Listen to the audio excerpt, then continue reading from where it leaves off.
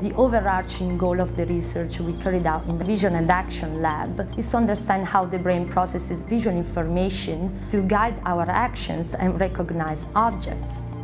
To do this, we use a variety of techniques that can range from simple behavioral testing to motion tracking, from transcranial magnetic stimulation to brain imaging. The motion capture system allows us not only to track the full body while participants are moving around, but also different parts of the body, such as the hand, while the participant is involved in grasping and reaching tasks. For example, Sarah, our experimenter, is setting up a grasping study. During grasping studies, we typically ask our participants to reach out and grasp objects that are placed in front of them.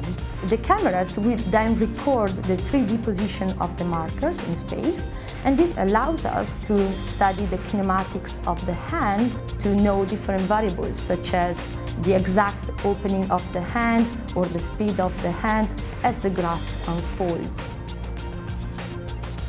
It helps us to understand how the brain works, how we interact with the objects in everyday life.